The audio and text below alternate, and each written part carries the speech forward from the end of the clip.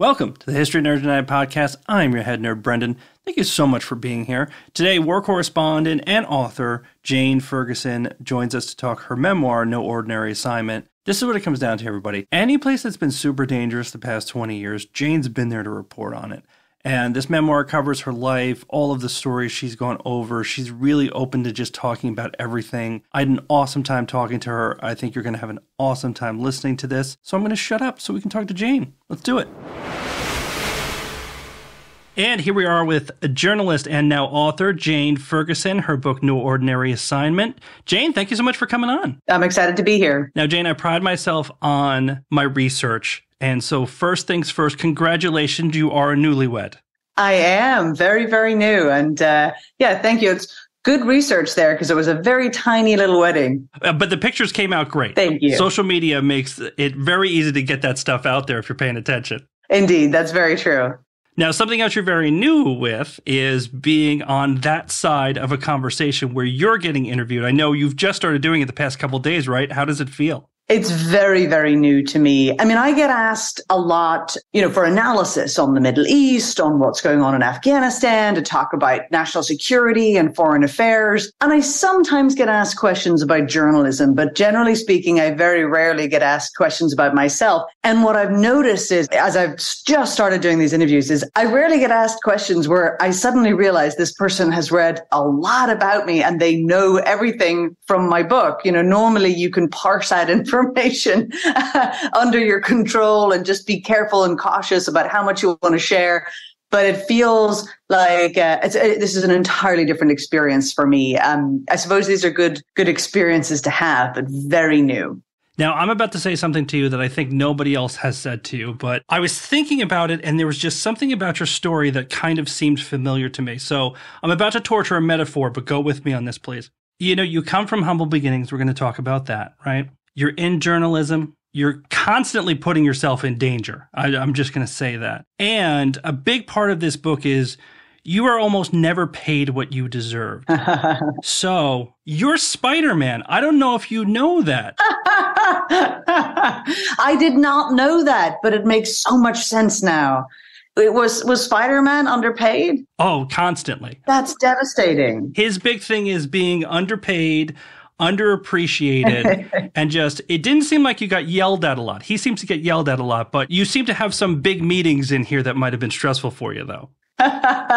That's certainly true. Yeah, it's so funny because a lot of people think many of us, television journalists, it's also glamorous and it's also incredibly lucrative. But, foreign correspondency is not always that way. So, that's any freelance journalists on the road listening to this are going to know exactly what we're talking about. It's definitely a misconception that people get into this business and get rich. I've never seen it explained as well as you do in this book, but I don't want to get too far ahead of ourselves because one of the best things about this book to me is your first few chapters. Now, first of all, before we even get into that, can I just please compliment you on the titles of the chapters? Specifically, Uncle Desmond got kicked by a cow and Short Virgins will never make good war reporters. Two of the best chapter titles I've heard in decades, quite honestly. I mean, I hope they're pretty intriguing. I think that often the best titles, the best headlines, whether you're writing for newspapers, it's usually just an incredible quote you heard somewhere along the way. Someone else said it. And, that was the case for both of those. I'm hoping that people can kind of read those and be kind of intrigued by that and drawn into the story. Your first two chapters are basically just you growing up in Northern Ireland and all that means with the Troubles and everything like that. But what I found amazing is that there's very often, when you're reading a memoir, you feel like something's missing. Or, I don't understand why this person is the way they are. But when I finished those chapters of your childhood, I went, oh, I see why she might be running off to war. Like there was, you're growing up, humble beginnings, as we talked about. It kind of explained to me and primed to me why you might make the choices that you did. Now, is that something that you kind of put together when you were putting this together, or you kind of always known it? I've always wanted to write the book this way, but I didn't always know it. This is a stage in my life where I've had a moment to stop and breathe and think and reflect and come to the end of certainly a period in my life that is documented in the book. I'm really glad that the first couple of chapters land well, because it's not just, and here's where I grew up and here's some interesting tidbits about my childhood. The opening of the book, so much of my earlier experiences created the person that I was. And when I wrote this book, I sat down with the absolute determination to explain why I ended up on this journey. And I say that very early on and, in introduction, saying this book is meant to answer the question honestly. Why on earth do people become war reporters? Why do they go into conflict? We give half answers a lot of the time that are very true, that we care deeply about this work, that it matters, that it is incredible. If you're a good communicator and you're good with people and you love people and you love storytelling and you care about human rights, this is a great way for you to contribute as a professional. But it's not the whole story. Very often we are a tribe of relatively restless, wandering souls. And when I started digging into how I would tell this story, I ended up connecting the dots backwards and connecting the dots. And I knew I had to be brutally honest about my origin story and where I came from, because I just don't think you can drop in 20 years later and really start to explain yourself. And I think you owe it to the readers, that level of self-awareness. Discovering those parts of me and where they came from has been, a years-long process. But writing it in the book is something that from day one, I knew it had to open this way.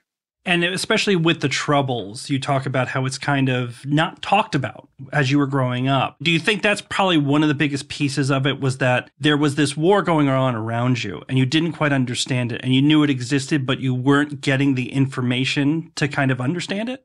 Definitely, especially as an inquisitive kid. I think, it's hard to tell what's nature and nurture, what's your circumstances and your environment and what is personality. And I was definitely this incredibly inquisitive kid who just asked questions all the time, but who happened to be growing up in a conflict that many people have heard about and they know something about. But what many people don't know is the cultural context. We are a very, very understated culture where you do not draw attention to yourself. You do not overstate anything, quite stern-lipped, quite private Ulster Scots community. And also, this isn't a war as many people might imagine it, with violence in the street everywhere. It's more of a quiet, deadly insurgency that pops up. And I think also the fact that the two communities were so divided, and yet nobody really wanted to talk about it. So you're growing up in a strange kind of information vacuum where as a child, people just don't discuss that. I remember in the early days of my career as a foreign correspondent, as a war reporter, I would bump into much more veteran journalists who had covered the conflict in Ireland, who were much older than me. And they would be like, oh, of course, you're from Northern Ireland. That makes perfect sense. And I used to bristle against it. I'd be like, no, that has no bearing whatsoever on why I'm a war reporter. And eventually, after years and years of spending time with insurgencies, and it really became something that was obviously a massive preoccupation for me professionally. What makes people commit acts of violence, like otherwise ordinary people, bakers and taxi drivers and farmers? What makes them make a bomb or shoot someone? I think deep down, there's no denying that growing up down the road from these mysterious bad men had a huge impact on me as a kid. And the personal stuff doesn't end, right? Because there's a version of this book where you pull out a lot of the more personal stuff. And the first few chapters where you talk about your family and how those dynamics worked, it doesn't stop there, because, you add other tidbits of your actual home life and partners and things like that throughout that I thought was really interesting, because I sat there and I'm like, there's a lot of authors who would pull these pieces out and just say, the memoir is about me being a war correspondent. What made you decide that you wanted to kind of give that full 360 view of your life? Because I don't think I could really answer the original question without giving a full picture of me as a person and my life. First of all, the nature of our work as foreign correspondents, work and personal life get so intermingled and so impact one another that it's very, very difficult to really separate the two. I want the reader to understand who these foreign correspondents and war reporters are, beyond professionals, who they are as people. And I have to be open and honest about the experiences that someone like me might be going through while doing the work. A lot of people think, oh my goodness, you're in a massacre in Cairo. I mean, there must be nothing else that exists in your life. This must be the only thing that exists. But the truth is, we're all human beings. We're all dealing with relationship issues, and people have kids, and people have family drama, and they have, everybody is an actual human being. And sometimes you have to actually put it out there so people can understand the context of what you're going through. That on the one hand, our work tends to take over our lives. But on the other hand, we're still scrambling to have a personal life and to grow through that personal life as well. And I think writing only about my work in a memoir like this, where I'm really trying to answer that fundamental question of why and who we are, I think that will give a half person to the reader. I've also spent years being asked by random people, or friends, but mostly people who don't know me, asking, about my life as a war reporter. And deep down, I think a lot of them are too shy to ask me about my personal life. They're like, well, how does that work? And, could you have a kid? I mean, I don't understand. And so, I really wanted to be extremely open and honest about all of that. I mean, you're very devoted to your career. I mean, other than the fact that you put yourself in extremely dangerous situations, I wanted to ask you at least a few questions so that we could hear your accent for a few minutes, because I'm sure some people would say, you know what, that doesn't feel completely like an Irish accent, but it's kind of an example of how devoted you are, right?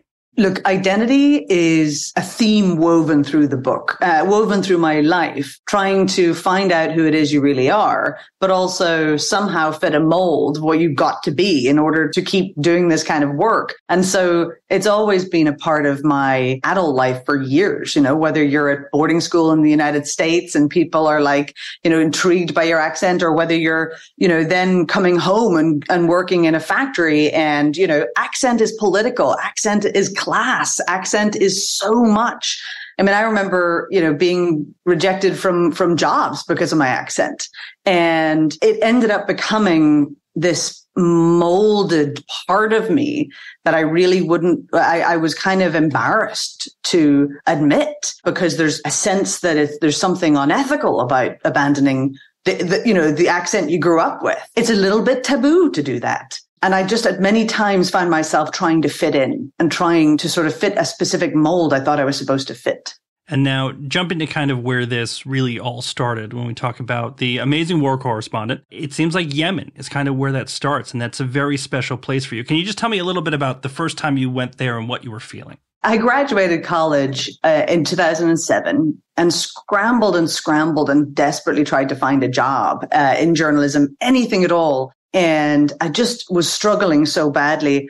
And I was given an opportunity. Someone gave me a gift whereby I was finally able to afford for a few months to fly to Yemen to study Arabic. And I'd been taking the odd class in college in England, but I'd grown up like dreaming that I would go out and live in the Middle East. And so I thought, well, maybe I could at least go and study Arabic and, in person and make better use of my time and see if I could just somehow find a job or something, make it work, because the financial crisis was just rolling across the world. And I flew to Yemen. And of course, as this youngster, I didn't pick Yemen because I had considered some very highbrow historical context. I was looking at where was the cheapest place for me to study Arabic. And everybody back then, they would study in Damascus or Beirut or Cairo, or some of the slightly more adventurous ones might go to Sana'a, capital of Yemen. And then when I started researching it, it just looked like this magical place. And it was very, very, off the beaten track. And I was just fascinated. So I booked a plane ticket on an airline called Yemenia Airways, which back then was allowed to fly from London Heathrow. And I flew by myself after college to Yemen with a backpack and a hope that I could somehow, turn this into a life. It's just very strange hearing you say this, especially reading in the book, that you really fell in love with Yemen. And I'm watching you talk and I'm thinking about my 8-year-old daughter. And if she had told me after college, hey, I'm going to Yemen, I'd be like, no, you're not. Listen, especially when you go to Afghanistan, like, first of all, I'm sitting there going, I mean, I know how I would have gotten to Afghanistan on a military plane because they would have sent me and I didn't have a choice. There are multiple places you've been in your life where it's kind of like somebody had to have said to you, Jane, what the hell are you doing? Where are you? No. I mean, did anybody even try and stop you, or did they know that they couldn't? Nobody tried to stop me from going to Yemen. I think most people by that stage, had come to know that one important thing about me is that usually when I say I'm going to do something, I typically do it. Very shortly after moving to Yemen, I ended up as a journalist. And, the truth is, eventually I ended up just in a social circle of other war reporters, where we rarely, there might be the odd story where we'd be like, are you sure? But most of the time you're talking over a drink down the pub and you're like, oh, I'm thinking about going to blah, blah, blah. And everyone will say, great idea. So I guess we tend to surround ourselves with people who think similarly. And then you go from Yemen. Where's your next stop, right? Because it certainly didn't stop there. You just kept going. No, I stayed and stayed and stayed as long as I could afford to, like right down to like the last kind of bowl of pasta I could make myself, or like street kebab I could afford. And eventually I did have to go home and I went back to England, stayed with some friends and got a job in the local pub. But as far as I was concerned, I now lived in the Middle East. And so I started applying for any single job there could ever be. And I got a job at a newspaper in Dubai. I responded to an advertisement online. And it was the biggest English language newspaper in the Middle East. And they needed a sub-editor on the sports section, which is basically like the person who receives the copy written by real journalists and then, does a spell check, tries to, we used to use the software that would fit it into the page because, of course, it was all just print back then. It was real print. And newspaper advertising was still alive and well in Dubai. And so I managed to get a job in Dubai. Now, it wasn't exactly very rugged and interesting and it wasn't kind of like living in Yemen, but I at least was in the Arab world and I had a paying job in a newsroom. So it was, as far as I was concerned, it was a step forward. And I flew out there and I just figured I'd make it up from there. And luckily you didn't have anything go wrong. You didn't have to do anything crazy to kind of keep clawing your way up as a journalist, right? Like you just kept showing up to work. No, my career was pretty much a smooth trajectory right from there on right? in. Like, yeah. Part of the reason I wanted to write the book was I got so tired of reading books about people whose careers had just gone so terrifically smoothly, and like I wanted young people to read it and realize that, you can be kind of, in a good way, your career can be just as defined by your failures, I mean, I struggled so hard and I just wouldn't give up. I tried to get jobs in TV, but you have to understand that at the time, I didn't even know how you got a job on TV. Like I didn't understand that you were supposed to get an agent, that you were supposed to fly to New York and talk to, and then the agent would set you up with something called talent executives. I didn't even know that they would call a journalist who went on the television talent. This was just wild to me. And so I was just scrambling and trying to figure it out and taking every opportunity that I could. And then at one stage, I realized that, after a long time having a really very nice life and good job at the newspaper, I'd been promoted to being a features writer, which was a great job. Business reporting was not my passion, but I appreciated having a byline and a paying job in journalism. It felt really cool. And I worked like crazy. But eventually I realized, this was not the plan. When I left Yemen, the plan was to, be in Iraq and Afghanistan and covering, stories that impacted millions of people's lives and that were, major global stories. And so I had reached this crossroads where I thought, I can keep on this track and have a very nice life as a business reporter based in the Middle East, and the kind of glamorous Dubai life, or I can make a change. And I just got this feeling one day. I was at a car dealership covering the launch of a new car. And it was just a generic kind of story, on auto sales in the UAE. And I just kind of got this moment where I thought, I can't waste another second. I just feel as though I can't keep waiting to do the job that I want to do, to live the life that to wait for my real life to begin, as Colin Hay says in that song, So I just knew I had to act. So I just bought a ticket to Afghanistan and I thought I'll figure it out from here. Well, I mean, luckily that was a great plan and there wasn't any fallout. You didn't get fired or anything, right? Like they were, as soon as you got back to work, they're like, so happy to have you back, right? Well, that was actually, I came back from Afghanistan determined to do, because I had done print work out there for the newspaper, and I went to Yemen. Of course, it's funny how life is cyclical. I went back to Yemen, where I managed to, on my vacation time, I managed to get a story where I had pretty great access to a very lesser covered conflict in the north with rebels in the north that had been attacking Saudi Arabia. And this conflict had started to become international because the Saudis had started flying fighter jets into Yemen. And I flew out there with a cameraman and went up and filmed it. You know, the vice president of Yemen showed up and I doorstepped him and I got a soundbite. And this was my first ever time ever doing any TV work. And I came back to the UAE and I drove up to CNN in Abu Dhabi and I sold it to the manager there, who ended up becoming a very close friend and mentor over the years. And I was just this kid, this like 24-year-old kid who had walked into his office a few weeks earlier and said, I'm going to go to Yemen. And he looked at me and was like, very good, as though I would never do that. But of course, I always do what I say I'm going to do. And so I came back with this story and he bought it and he aired it. And I was marched from the newsroom of my job the next day for working for a rival news outlet, which is a little bit of a stretch than CNN. For someone who would do anything for my career, like it was quite astonishing to be fired from my first paying job in journalism. And have it be one of the best things that's ever happened to you, too. Definitely. I feel like especially that part of this book, I'm sitting there going, if you wrote that in a Hollywood script, they'd be like, this is so stupid. Oh, this is so cliche. Oh, she steps up against her bosses and she gets fired, but it's great. And it's like, that's your life. How does that feel? Well, I mean, I do look back at that young woman. I guess a big part of writing a memoir is that you look back at your younger self almost in the abstract. It's like she's this person that I've come to know. And I do look at her and I think, wow, you were so insecure and so humble and yet so kind of punchy and ballsy. I mean, like I look back and I go, wow, you know, I admire that I did that, but I also look back and think, gosh, did you have to did everything have to be so dramatic, Janie? Oh, I look back on 24-year-old me. I'd love to slap that guy. I mean, what an idiot. We're not going to relive that right now. I don't need to be crying on a podcast. A big part of this, and I have some very technical questions as far as for journalism is concerned, but you were in Syria and things got pretty crazy there. Can you just talk about getting into Syria, what was going on then, and as on the danger level of 1 to 10, how dangerous was Syria when you were there?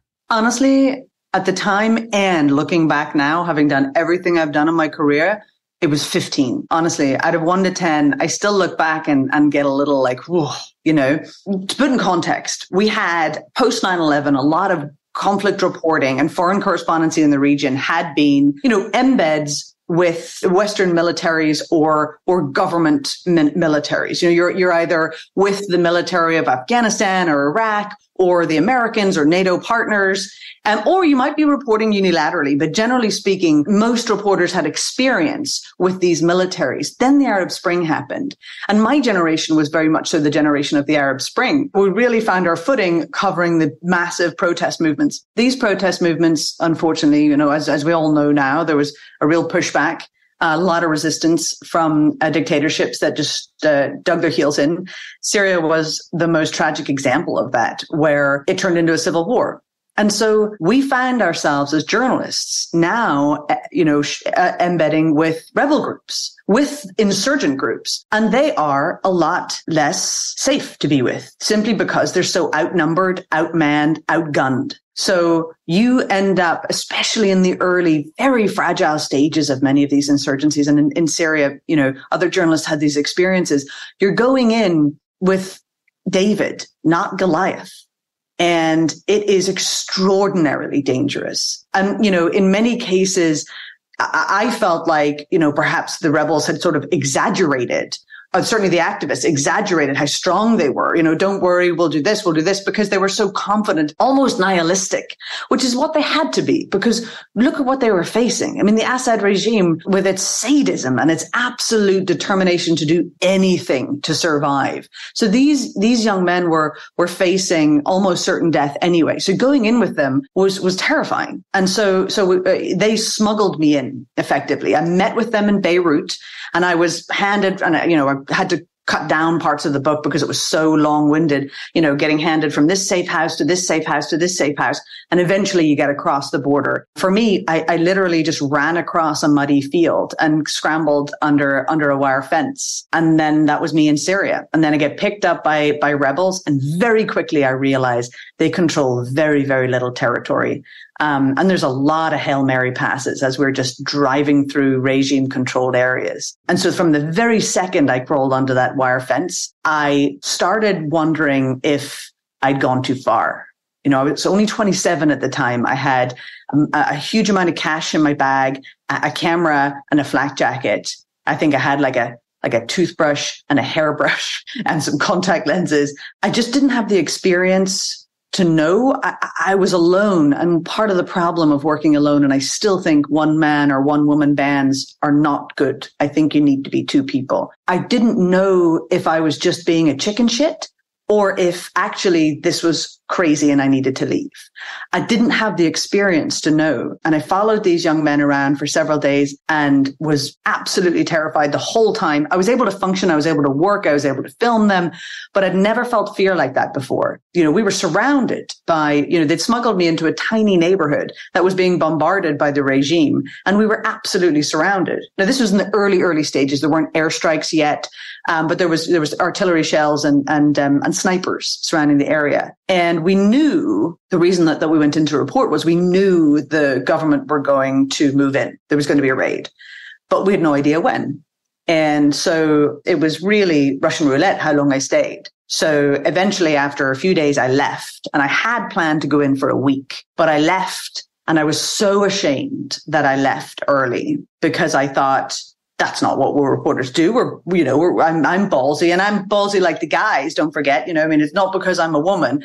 And so that was a very immature part of me that felt like that. And then as we were leaving again, I'm aware that these guys are smuggling me out of an area they really don't control. They don't control those roads. And they took me out and drove me to the Lebanese border along the smuggling routes where there were plenty of people would smuggle bits and bobs of oil and fuel. Little trucks would take those roads. And so I could see the tracks ahead through the dirt. But there were times when we drove past one Syrian military base, like right next to it, like 20 meters from the wall. And they fired a flare over the top of the vehicle just to make sure that we were just smugglers, so to speak, and not rebels. They had no idea. And then we were stopped by two men in the middle of the night in a field. I had no idea who they were, and I couldn't understand what was going on. But I've never, ever felt as certain, my time was up. When I left Syria, I was very, very lucky to get out alive. And the next journalist to be brought in by the rebels and by the activists was Marie Colvin. So I was just extraordinarily lucky. And I'm glad that I was a little bit of a chicken shit. It's something to point out, too, if people don't know who Marie Colvin is. She was another war correspondent who was killed, unfortunately, then. It kind of makes me think about it because people will talk about this when you see people like yourself in these situations. And I think you kind of talked about it. It sounds like you were young. You really weren't thinking it through necessarily. How much of it is getting the story, right? Feeling that it's important and having that valiant feeling. And then how much of it, honestly, is ego?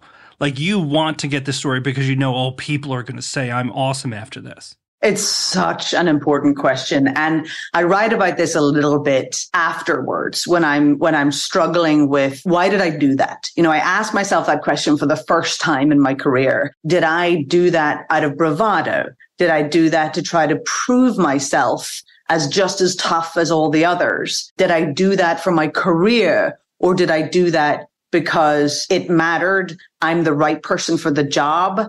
The job is important. These are the kind of questions that I think very, very few conflict reporters ever want to answer in public. But they must ask themselves, why am I doing this specific risky thing? Is it to beat the competition?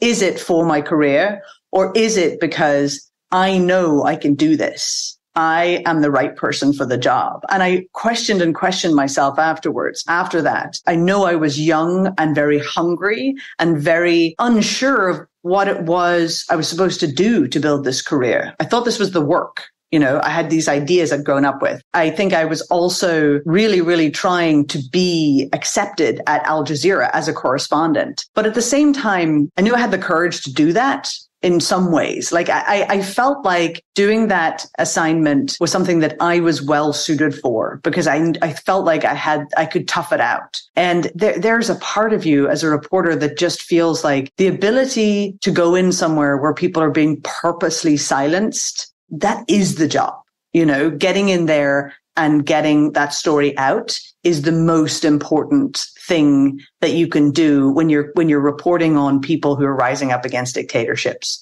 So for me, it mattered a lot editorially. I do sometimes wonder whether the risks I took at the time might have been, the bravado of a youngster trying her best to fit into this set of war reporters and find a place for herself in the industry. Syria became, for me, as well as many other reporters, something that mattered so much that all of these people around us were putting their lives on the line. It felt like we had to do it too. And this seems to be a big piece in your life where PTSD kind of starts to come to the forefront, right? That you may have had certain things that you felt at a certain point, but it seems like post-Syria, that's where you start to feel all of that stress and all of that danger. What did that feel like for you where you finally said, hey, this isn't normal how I'm reacting right now? I've been in dangerous situations before where I felt sort of hyper aware, hyper alert, but it's always faded away. Within a few hours afterwards, I'll be exhausted. I'll eat something sugary. I'll go to sleep. But Syria, the fear that I felt that whole time that I was just describing to you, the fear I felt when I was moving around inside of Syria stayed with me. Even though rationally I knew the danger was gone, I just stayed on high alert. It just felt like an alarm bell had been turned on and it wouldn't go off. And I scared myself one night to get to the hotel in Doha. So I go straight from Beirut. I'm covered in mud still from scrambling across fields in the middle of the night to escape Syria. I'm still covered in mud. I fly to Doha and I go to the office. I'm heralded this great hero. Well done, well done. And then I go back to the quiet of my hotel room where I'm no longer distracted by camera and lights and makeup and chat and, what was it like? And all the producers who want to talk to you. And then I'm silent in this hotel room and I'm trying to sleep. And I am convinced that there are Syrian government agents in my bedroom somewhere, maybe in the bathroom, and I can't sleep. In the taxi on the way there on the way home to the hotel from work, I had wondered if anybody was following me in another car. I mean, that level of paranoia that the state was coming after me, that they were there. I got out of bed, couldn't sleep, went into the bathroom. I checked the wardrobe and the bathroom for Syrian agents. And that's when I thought, this is not right. I am not okay. Well, luckily, you got great help right away because people are just awesome at diagnosing and supporting this, right? Yeah, this was definitely the early days of this really being recognized and important in journalism. Like I got given a phone number to call for like teletherapy. And, it's so funny. I write about this in the book. There was like a kind of ticking off of something, like, are you suicidal? Are you having flashbacks? And I was like, well, no, I'm not sleeping very well. I feel very anxious. And that was pretty much it. It was like, I kind of got the impression that they wanted to make sure that you weren't about to end your life and otherwise you're fine. And so, there was really, really no sense of the need to come down from that kind of experience to receive journalists and for them to have a decompression moment. And it was scary because when you recognize that you are experiencing PTSD, you fear immediately that it's the new norm and that it'll never go away. And so that was what I was really, really afraid of. And so I was running away, trying to shake it. And it helped that, my partner at the time met me and I flew to Istanbul. And we sat and talked about it and talking it through. And actually, it was basically a therapy session where I'll explain. I didn't know this at the time. I look back now, I see a therapist. I talk about my work all the time. I'm very much so active about working through the emotions of these experiences. But at the time, I didn't know that. And I was just describing my fear and I could start to feel even just the biochemistry of my body change as I talked about it. I was diagnosed around the same time that you were in the book when this started coming up.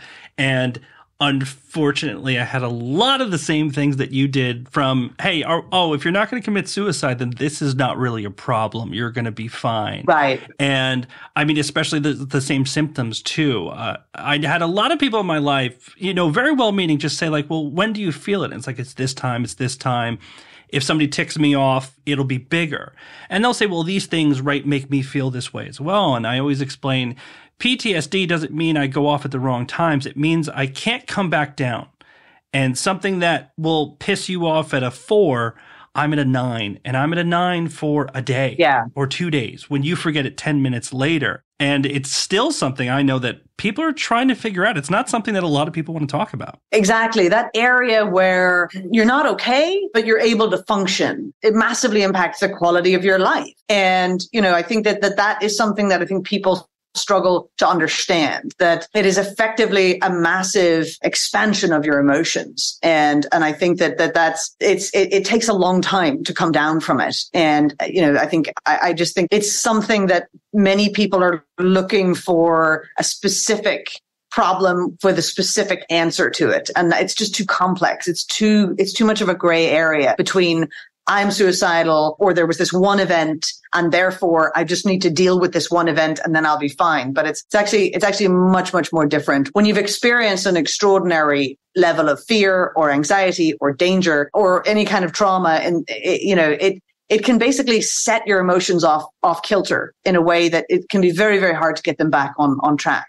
Certainly takes time. So I think it's safe to say that 27-year-old Jane had a certain criteria for going somewhere, and now today's Jane probably has a bit more strict criteria, right? Please tell me that's true. 27-year-old Jane got a bit of sense knocked into her. I think, that was the silver lining of that experience, was to no longer ever feel shame about whether or not I'm brave enough, or, I came out of that experience feeling like I have nothing to prove to anybody about this anymore. And that was a big moment of maturing as a reporter. I mean, look, these days I've taken, massive risks in my work over the last few years, but I would say for me, it's very much so curated to how much of an impact can I make? For this specific story, how much are we going to get reward to risk, in the sense that will I be able to make a difference here? Am I taking this risk because I know it's going to have a massive impact? There's no news getting out of there. If I do this, this will matter. No one else is getting in there. That tends to be something that I put down as a criteria that I would take risks for. I am, newly married to someone who is not a journalist, and who, I think we've had long chats about risk and what's worth it and what's not. And I think I'm definitely slightly more risk averse these days. It's partly because I just don't know that I can do that my whole life. We put our lives on the line. And I sort of wonder whether or not it's really sustainable for decades and decades for me, or whether or not I can pivot in some way. I still cover war. I still take a lot of risks in my work, but I'm perhaps a lot less hard charging than I was back then. Yeah, I mean, 1 year in the Middle East for me was plenty. I don't need to be going back. You can have that area. You go right ahead. So you're going to be talking up the book for a few months, right? I'm not going to see you on TV from Ukraine tomorrow, is what you're telling me? Not right now. I'm hoping to get back on the road before the end of the summer, but I'm not quite sure where yet at the moment. I'm trying different things. I doubt if it will be Ukraine, but I'm looking at some of my other beats that I might be interested in going to. So I might do some of that. I'm going to start teaching at Princeton again in September. So between now and then, I would like to do one more assignment. Okay, so Lord knows where Jane's going to be in a few months. You heard it here, listeners. We don't know where she's going to be. So one more question. We founded History Nerds United because, history, stuff like that. People say history, or in this case, nonfiction, that stuff's boring. Now these people are wrong. We know that. But if I got one of those people in front of you that says, I only read novels, I only read this, they said to you, why should I read No Ordinary Assignment? What would you say to them? No Ordinary Assignment is history happening. it's history in real time. It's someone who is going to literally walk you through history, whether or not it's the Arab Spring or the surge in Afghanistan or the fall of Kabul or you name it. This is history happening, but in real time. And as you have pointed out, some of it is stranger than fiction. And I can attest to the fact that real lives that are extraordinary and fascinating and wild can beat fiction any day of the month because it's real. That's why. Amen. Jane, thank you so much for coming on. The book is great. Thank you. And that's it for this episode. Jane, thank you so much for coming on. No ordinary assignment. And listen, everyone's going to love this book. Doesn't matter what you're into. Trust me, you're going to love this book. Go out and get it. In the meantime, nerds, hit us up. Facebook, Twitter, Instagram. You know where we are. Come on, we're putting out all sorts of good history stuff all week. So go on, follow us, listen to the podcast, give us 5-star ratings, please. It really helps. Until next time, stay cool, nerds.